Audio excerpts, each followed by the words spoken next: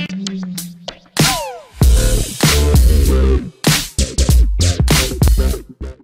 standing here on the southern end of Cemetery Ridge near the left flank of the 2nd Corps of the Union Army, and behind me it's a statue of Father William Corby, who was the chaplain of the 88th New York Infantry, and it's showing him, it's depicting a famous scene from the afternoon of July 2nd when the Union Irish Brigade, one of the most famous brigades in the Union Army, was sent in the battle. By this point they only were about the number of a medium-sized regiment. They only had maybe 500 or 600 men in their what was once a very large brigade. They had suffered so many casualties, fought so bravely, and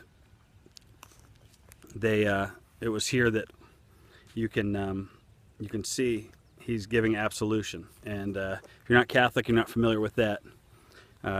General absolution was given to the men before they went into the battle, and this scene is one of many that were depicted in the movie Gettysburg, and you can see that scene where Father Corby gives general absolution to the entire Irish Brigade before they went into battle on the afternoon of July 2nd.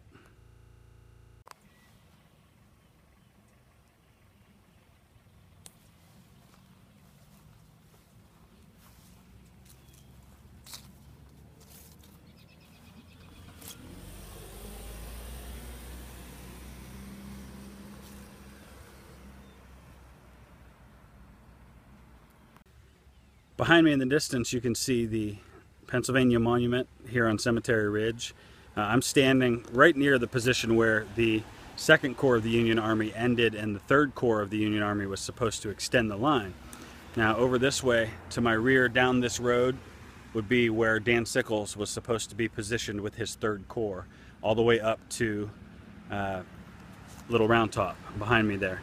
But he looked out this way to the west, and he felt that it would be better to go that way, and he thought that it was better ground, and advanced his entire corps out to that position behind me and basically created a big bulge on the left flank of the lines, and it created a real problem for the Union Army. But what it also did was it created a unexpected obstacle that slowed down Longstreet's assault, which was coming from the right flank of the Confederates out of Seminary Ridge. And that actually bought some time for other units that were coming up from Maryland, from the south, the 5th Corps, the 6th Corps, to get into that position and kind of fill in the gaps. And though it was a big mistake on Sickles' part, it actually may have worked out to the Union's advantage in the end.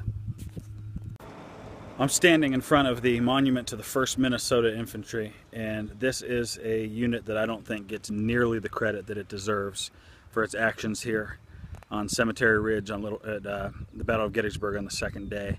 See, as I've mentioned already, the 3rd Corps was supposed to be positioned to the south of here along Cemetery Ridge, but Sickles had moved them up.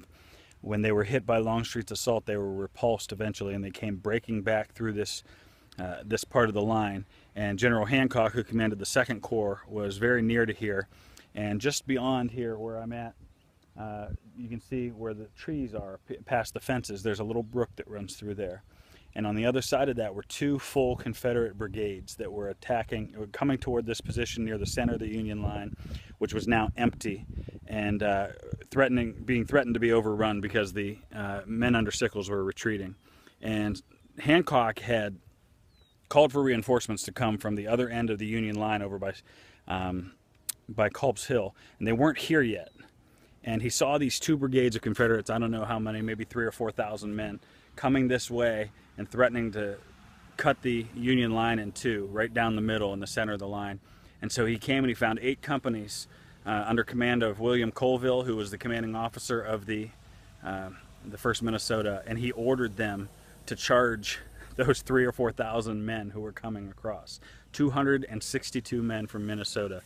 And their Colonel William Colville instantly repeated that order. The men charged headlong at the Confederate brigades and held them up long enough for the reinforcements to arrive and save the Union center. That day, at the end of that battle, 262 men went in. 47 were still fit for duty when it was over. And they still held the line, and they were here again on July 3rd when Pickett's charge came across that same field a little bit further to the north, and they lost another 15 men repulsing Pickett's charge. 83% casualties for the 1st Minnesota. It was the highest percent casualty of any unit in the Union Army during the entire Civil War, and that's a story that I think needs to be told.